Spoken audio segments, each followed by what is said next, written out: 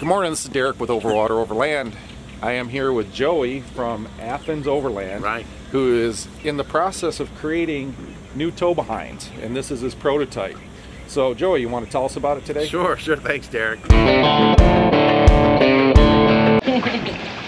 Good morning, this is Karen and Derek. Good morning. With what? OverWater.Overland. There you go.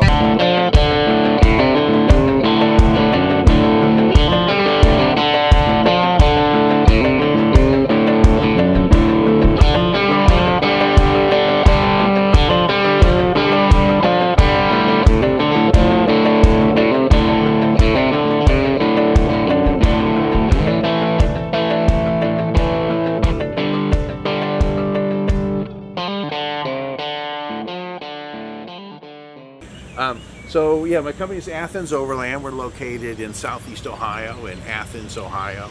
And this is our square drop trailer. It's sort of like a more rectilinear teardrop trailer. And we have a galley, kitchen, and a cabin.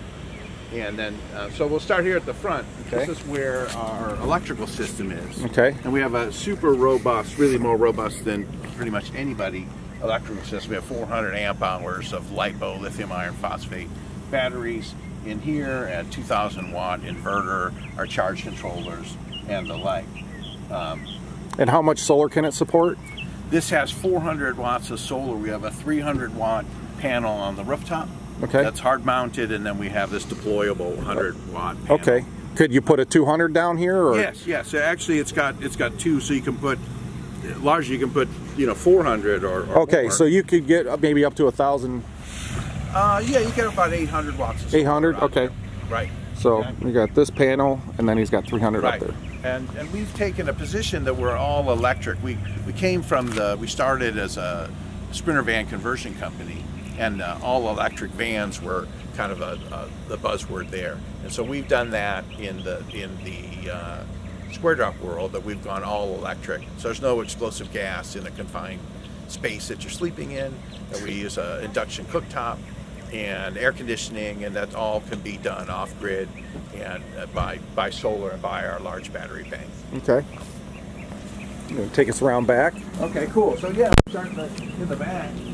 This is our galley kitchen, and we've got wall cabinets. Okay. And a cooler that runs off of the battery and the solar. Okay. And these compartments can be a fridge or a freezer. All right. How big of a refrigerator can it accommodate? This is 42 liters. Okay. That's about as big as you can get in there? Yeah, in this form factor. Okay. And this is actually our second prototype trailer. Okay. So we are pre-production, and we'll have a third prototype be in production around spring. Okay. And so just storage. Nice big deep drawer. Yeah, storage space, and this is where the induction cooktop sits. And if you never cooked on induction cooktop, they're awesome. They heat faster than anything else. And the induction cooktop sits on here. Okay. Or you can just use that for extra counter space. Okay. And you have running water. Right. So I got 15 gallons of water in the chassis. And okay, on-demand pump. Right. And there's all kinds of lights. There's under cabinet lights. There's lights up here. It can be, and so on. Like there's lights over here. Okay. And this hatch creates an awning. Correct. To work under, and then the hatch has a window in it. Okay. That is that you can't see through, so you can look in. Okay, so you get some daylight when it's shut. Yeah, right. And the idea we're trying to create was a really open, inviting space. Okay.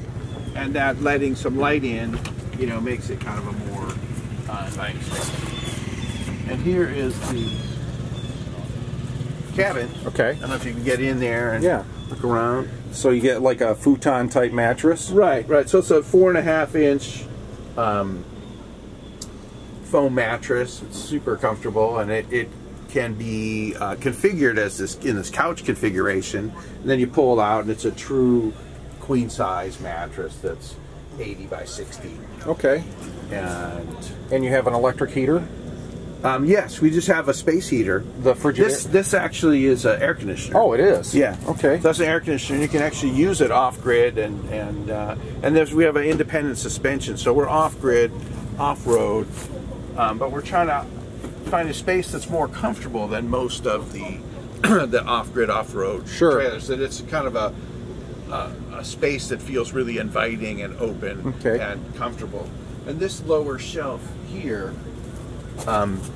lifts out, and you can place it. I can show you.